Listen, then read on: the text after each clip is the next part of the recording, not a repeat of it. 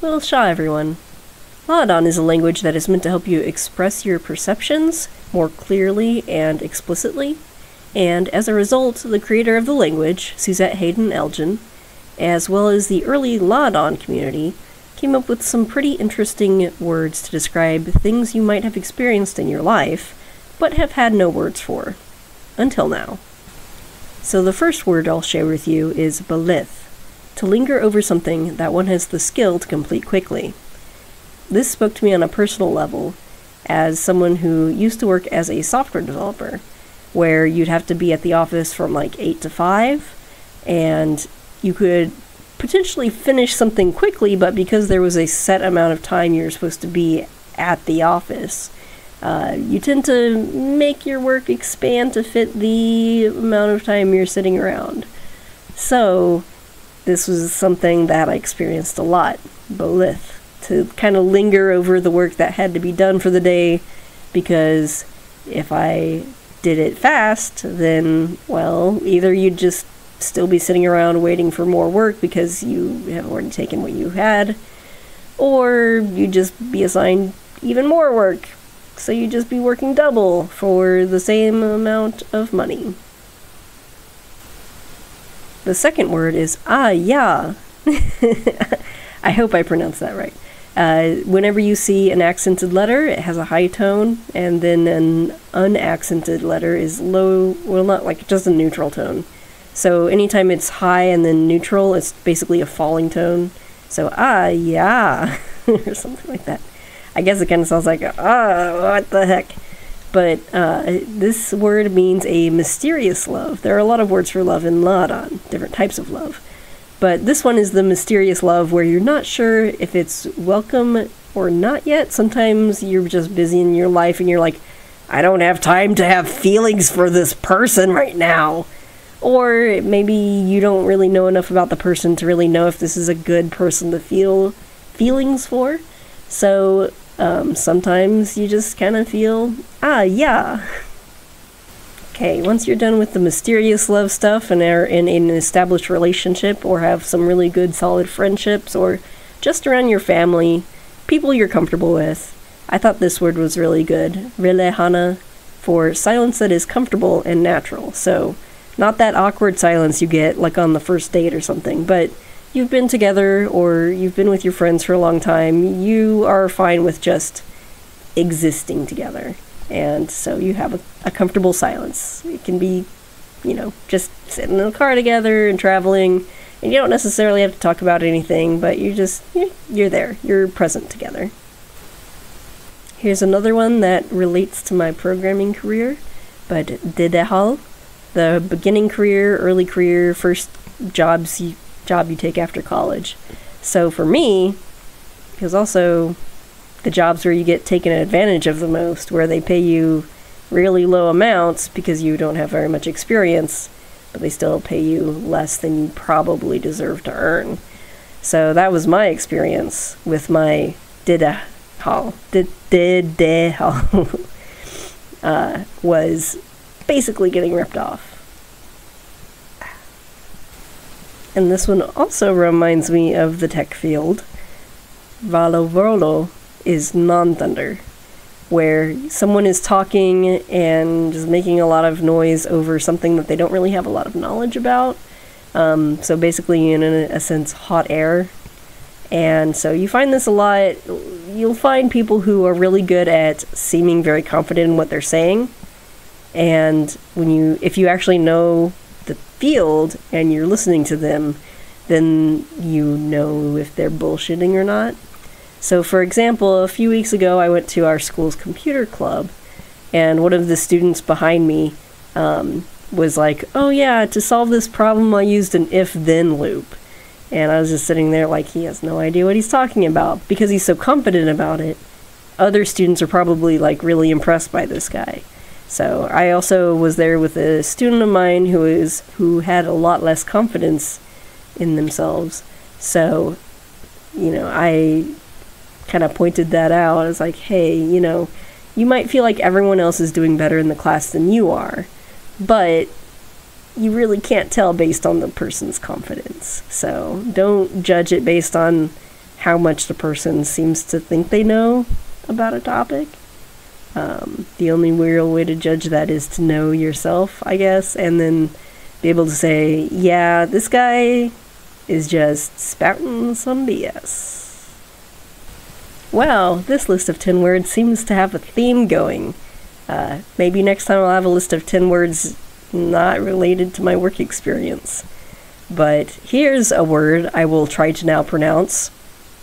Halehadehahal, which means your work is constantly being interrupted. As a software developer, companies I worked for, almost all of them gave you an open floor plan office. And my most recent job that I left as a software developer over a year ago, I had the first desk at the entryway to the software developer wing, and so people were always talking to me as like I was the receptionist of the programming area, and I was trying to get my work done. So, yes. Halehadehahal. Halehadehahal. Something like that. Okay, I just thought this one was very lovely. When it rains, it's nice to hear the sound of the rain on the roof, or if you're outside, the rain on the leaves. And it's starting to be autumn now, so that's even like just more atmospheric. So the sound of rain on the roof is the combination of the words rain and song. So lalilum. And then if you're thinking about the sound of the rain on the trees, or on the leaves of the trees, it's lalim, lalimilam. I am also not very great at pronouncing these yet. Lalimilam. Lalimilam. Okay, back to the theme of work, though this applies more to my job now as a teacher than my job as a software developer, because I was able to not bring my work home very often as a software developer. But as a teacher, that's not true. So a non-holiday is a holiday where there's more work than if you had just stayed at work anyway. So radidin. So this one's rising tone because it's a neutral, and then high tone. Radidin. So for me, if it's like spring break or Thanksgiving break, it just means I'm going to be using that time to do more class prep and catch up on grading homework. Or between the semesters, I use that for class prep. Not grading anything, but just prepping for the class, or making lectures, writing assignments, doing stuff to try to offload the massive amount of work I'd have to do during the semester. So, not so much with the guests, having guests over and stuff, like, I don't know, I haven't really hosted any guests. I always live in a small place. But the rest of it is true. Working and not much of a holiday. Alright, if you're introverted, you've probably felt this before. Let me see if I can get this. Dolelasholan. So, being alone at last after a tiresome experience. The dictionary entry is a little garbled, so I just added in or tiresome people. It's a tiresome experience or people. But yeah, so if you are an introvert, generally being around people takes energy, whereas I've heard being extrovert is like being around people gives you energy.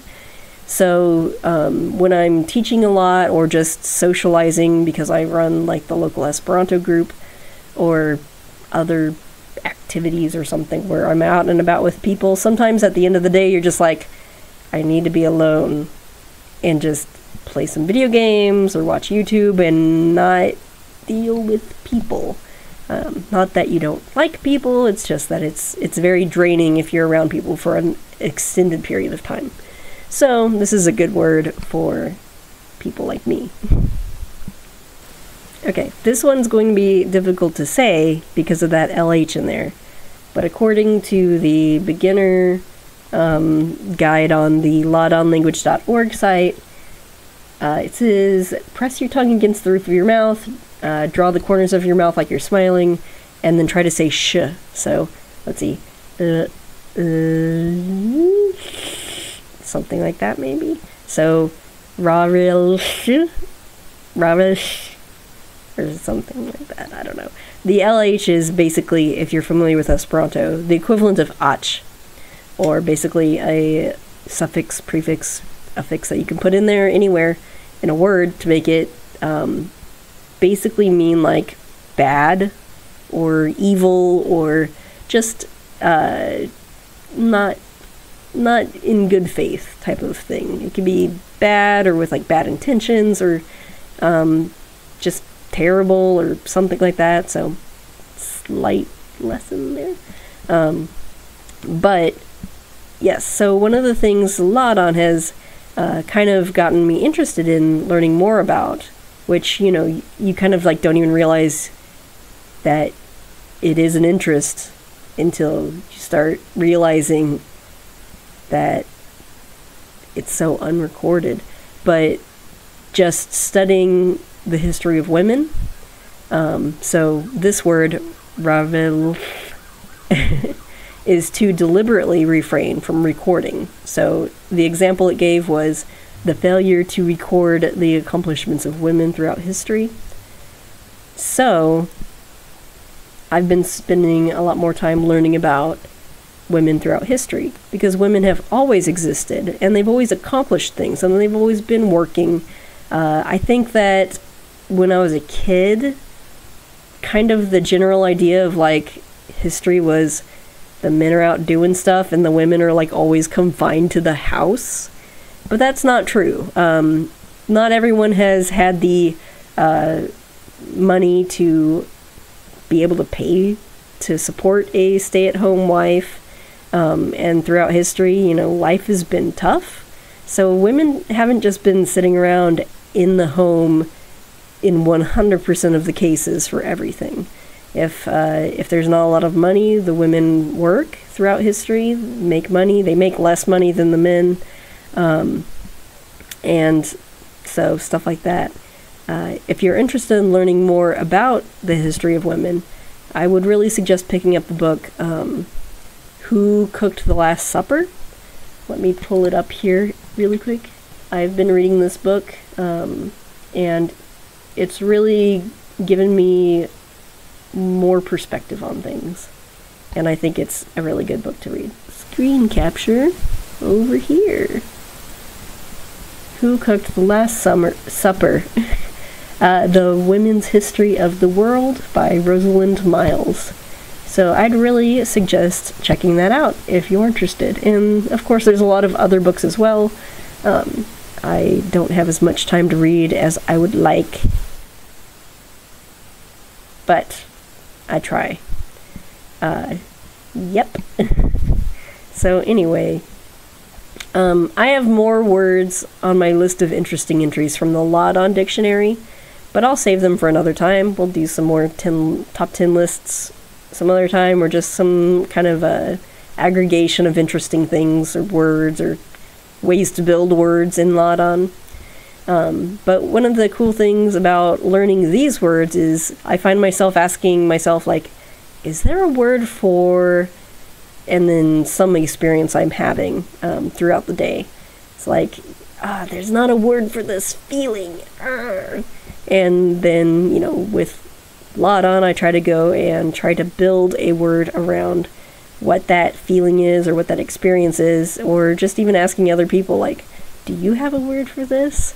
Yeah, so learning about Láadan in general has expanded my thoughts on words and usage of language, as well as my study of history and focusing more on what women have been doing throughout history and trying to find that, because it's not, it just hasn't been recorded much.